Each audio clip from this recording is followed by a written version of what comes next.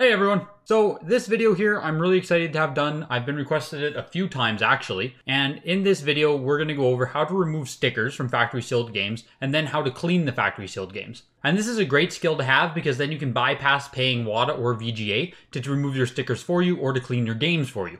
The video starts off with 3 sticker removals. I then quickly show you what not to do with the Goof Off, and then we move into how to clean the games. If you just want to see the cleaning, you can jump to about the 15-minute mark and watch from there, but I highly encourage you watch the whole thing as there's a lot to learn. And I just want to say this before you get into it, you're going to watch this and I might make it look really easy and really safe to do, but please practice on something cheap first before you go ahead and wreck a game with a lot of value. I have personally cleaned and removed stickers from hundreds of games, but I have also wrecked a lot of games that have cost a lot of money. So just keep that in mind. You have been warned. Be careful out there. Let's get into the video. All right, welcome to the workstation. Before we get going, I'm going to show you guys the tools of the trade that you're going to need to make this work. First off, we have the girlfriend's hairdryer. Made to work, made to last. If you don't have a girlfriend you can borrow one from, there's never been a better time to call up your mom and tell her you love her. Next tool up is Goof Off. Fun to play with, not to eat. If you're familiar with paint thinner, it has the same properties as that. With Goof Off though, you have to remember this stuff is extremely corrosive. That's why I have this placemat set down right here. This will likely even eat through the placemat. So you have to be very deliberate and very careful with your application of it. If you've never worked with this stuff before, do it on something cheap first. I can't stress that enough. Next is rubbing alcohol, which is not nearly as dangerous as the Goof Off, but still gets the job done. Old reliable, preferably Charmin, but if you can't get the good stuff, then the off-brand stuff will get the job done too. And last of all, we have Q-tips, and these are going to be used for the more intricate application of both Goof Off and rubbing alcohol. So now we can bring in our first candidate for removal. We have Zelda Spirit Tracks on Nintendo DS. And the sticker in question is this one right up here. And just going from personal experience, this is a weak sticker. This shouldn't be an issue at all. It's a nice novice level start off one. To begin here, with this one, I'm actually just going to try using Goof Off and see if that alone is enough to get rid of it. So here. Again, when you're using the Goof Off, this stuff is highly corrosive. It can screw up things very easily. I can't even open the can because it has a child safety lock on it. Give me 1 second.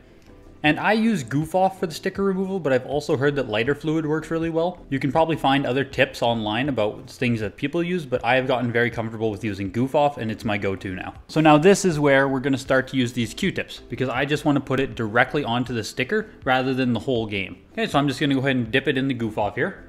And again, this Goof Off acts a lot like gasoline or paint thinner in that once you get an item wet with it, you can see here, once the Q-tip is wet with it, it's going to evaporate very quickly. So here, I'm going to show you the application of it. And it's okay if you miss a little bit, except you have to be extremely certain that you don't have any kind of rips, holes, or tears around here, because if this Goof Off were to go through the wrap of the game, it would cause damage. So here you can see it's nice and wet, and I'm actually going to do a second application. I want to make sure it's nice and soaked through. So again here, bring it up. I'm just gonna, oh, you can see it's running there, right? I'm gonna stop that run. You don't want it to be too wet. I want it soaking through. I don't want drips though to run down the game. Sorry, there we go. Get you back in camera. Okay, so it's nice and wet now. Now what I'm gonna do, move this stuff out of the way, is let it dry for a second. And very carefully, I'm going to reach at it with a nail and get a lip of the sticker. Now you have to be very careful about doing this too. You want to be very deliberate with your peeling because you don't want to grab the wrap. You just want to grab the sticker. As soon as you have it up a little bit, you can see I have a little bit of a lip there on the sticker now. Right there. Just a little bit of a lip. So now that that little bit of lip exists, I just want to grab it. And you can see the sticker comes right off, just like that. And like I said, this is a very easy sticker. I could tell that just by looking at it. There's different types of stickers. That one was applied very late in life. And you can see right here where the sticker was. It's gonna leave a very little imprint, of course. That's kind of inevitable, but you are not gonna be docked by VGA or WATA for something like that. That is just how it happens. So there's our very first one removed. And going from there now, I'll just put this sticker over here, we can see. So next one up here, we have Miss 3 Exile. And the sticker in question is actually extremely similar. I think it's the exact same type of sticker as the first game had. So I'm just going to take it out of this plastic casing here. And we can see the sticker again. Exact same kind. So this time I'm just going to try heating it up and we'll see if it peels just as easily as it did when I used the Goof Off. So you're going to get the sweet, sweet sounds of 80s synthwave while I applied the hairdryer.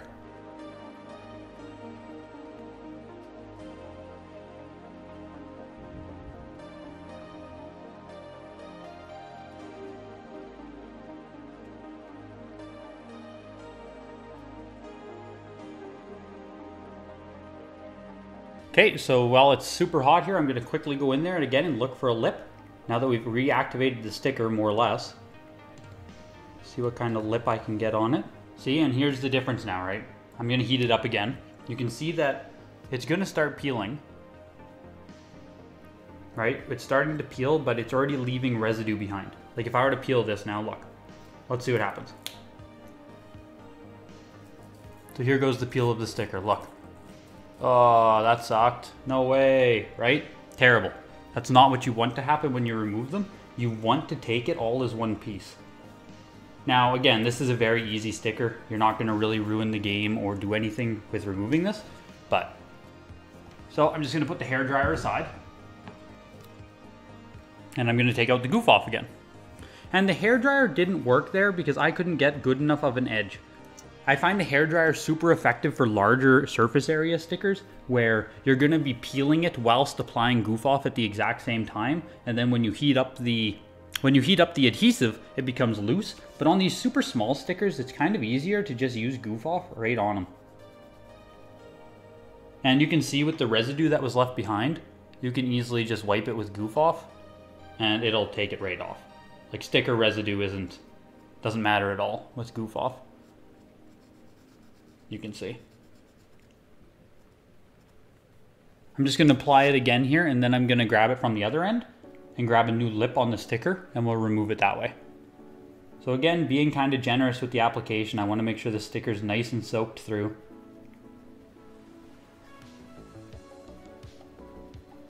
So even if you screw up the initial, it's not a big deal. So long as you aren't picking your nail into the actual wrap, you're not going to do any kind of actual damage to it.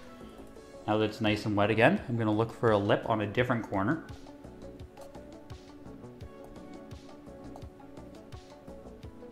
And again, be very soft with this. You're not looking to dig into the plastic, you're just looking to get the sticker. Cut your nails down so that you have just a little bit lasting. And then once you can get a little bit of a lip up,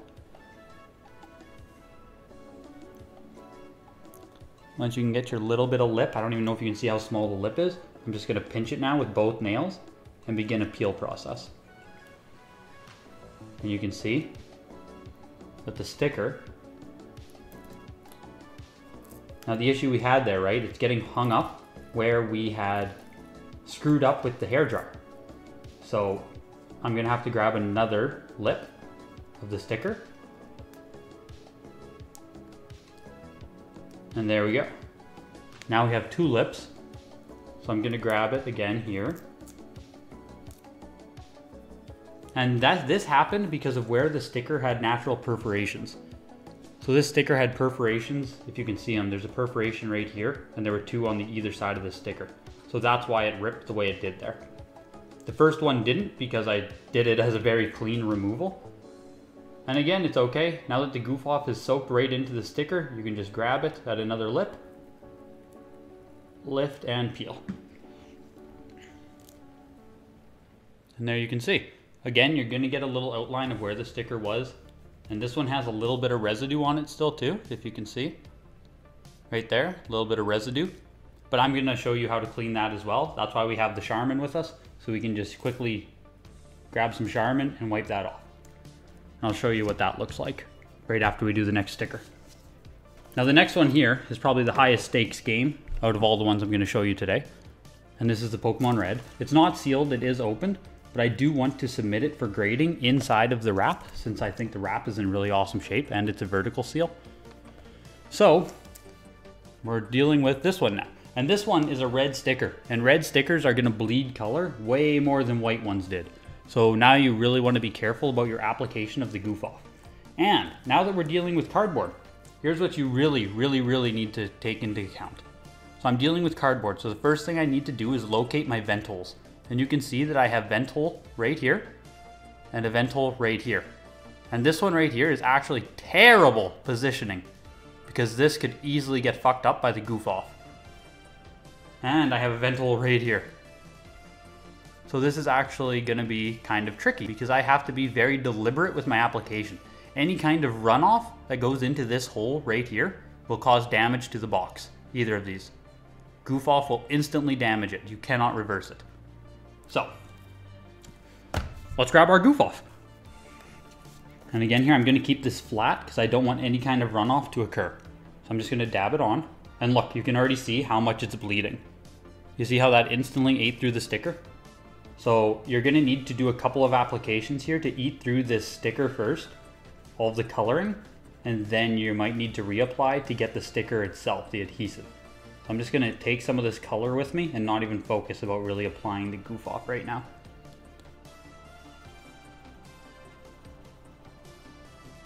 And it's okay if you get some color bleed on the wrap itself, you just cannot get it into any kind of holes. On the wrap itself, we can just clean it off afterwards, not a big deal. I'm just gonna grab another Q-tip. Oh, just about knocked over the Goof Off. And now again, the big issue with where these vent holes are located is it makes it very hard for me to be able to build a lip. So I'm gonna try soaking this very bottom corner, because this is the lip where I'm gonna try to attack at. Once you get the initial sticker lifted, it's not so bad to just continue the lift. But I hate the positioning of this, and I hate the positioning of these holes. So you can see that now the color of this sticker is almost fully eaten on the side that I've been applying to. So let's do this. And I'm gonna actually try to get a lip now on this side.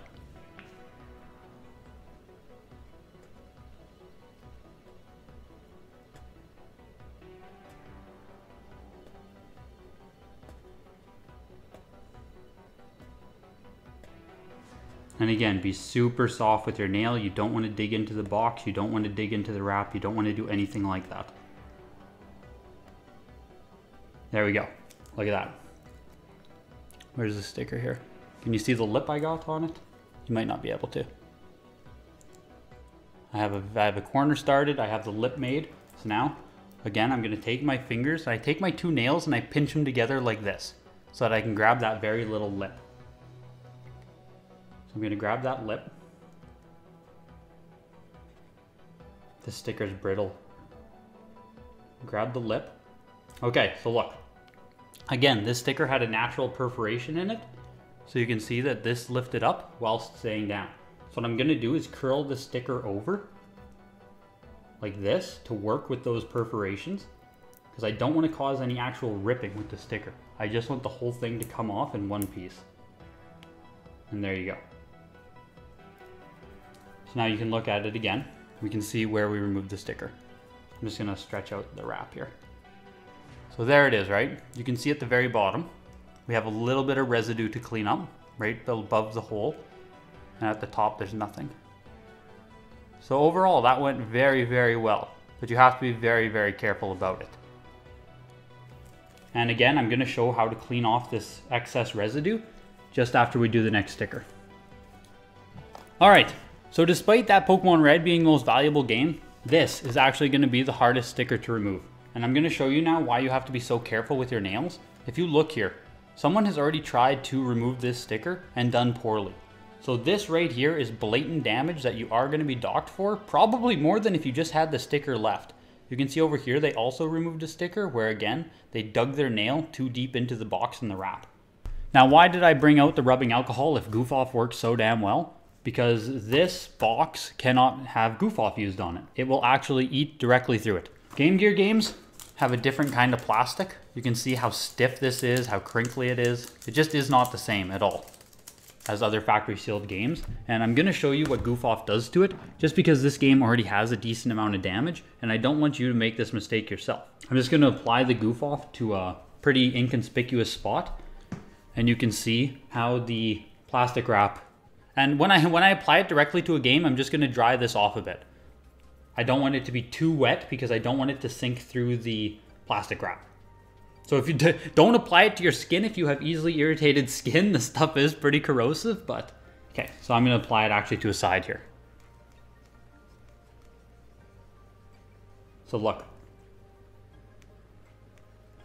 You see what it's doing there? I'll put it in light. You see how it is turning dark?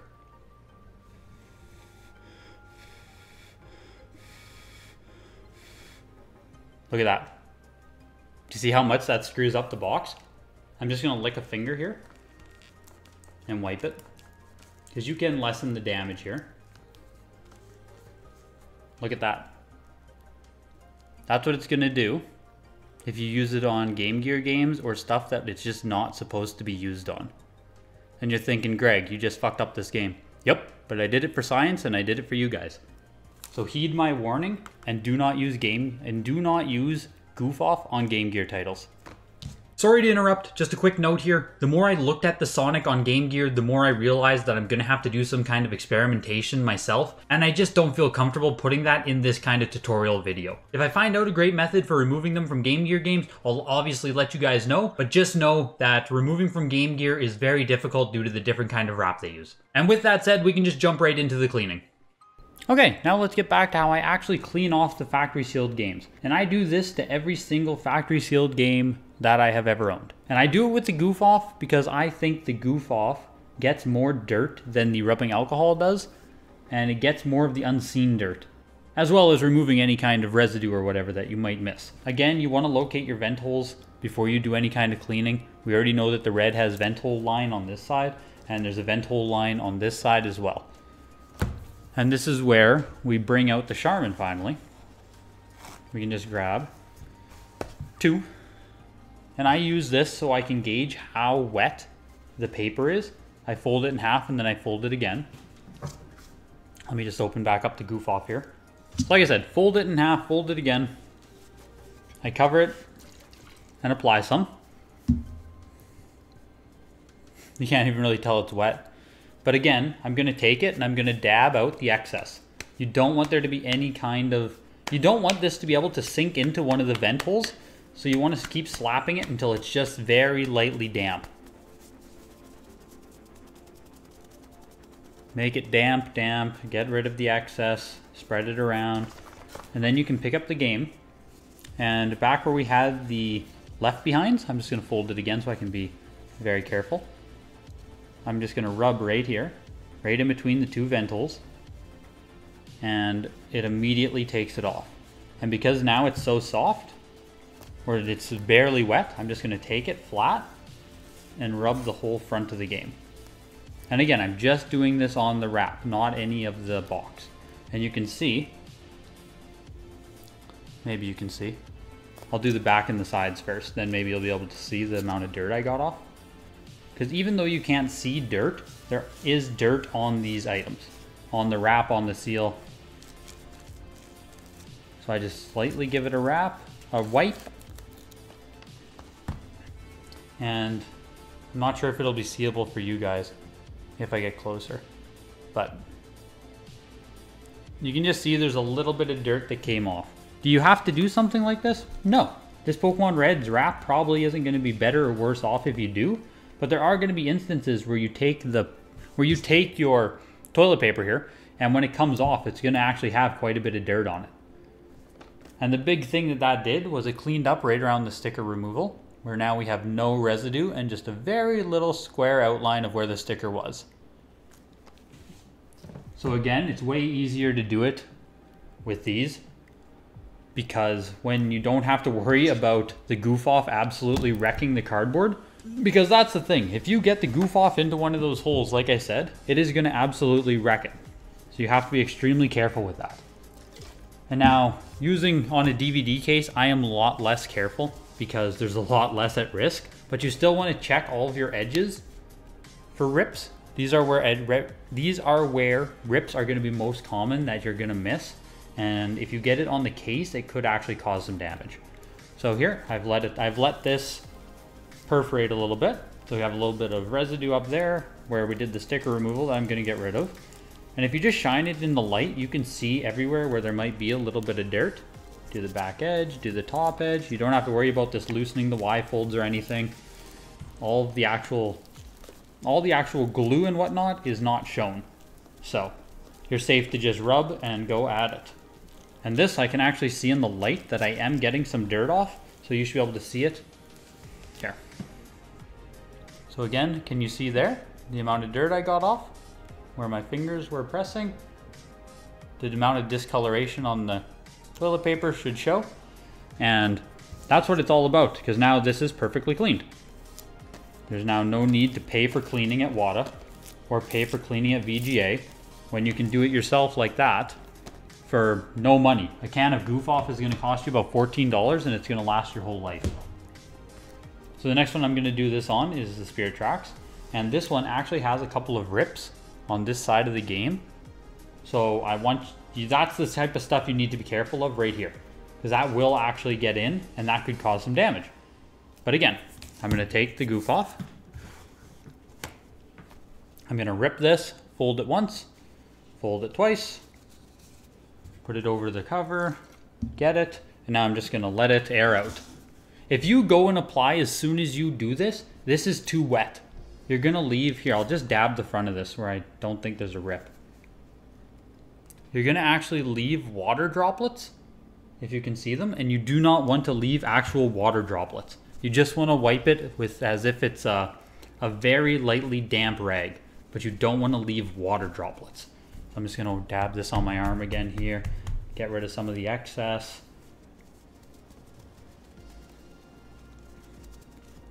And then I'm good to start wiping it. I'm just going to wipe this here. I'm going to wipe all sides of it except for that one side where I showed you guys there was already a rip. And again, you can do this with alcohol if you don't feel comfortable using Goo Gone. That's not an issue. The Goo Gone can just get rid of more dirt and debris than the rubbing alcohol can, and it does it easier too. And there we go. There's very light discoloration on the paper here. I doubt you'd be able to see it, but it just shows again that we did take off a very light layer of dirt.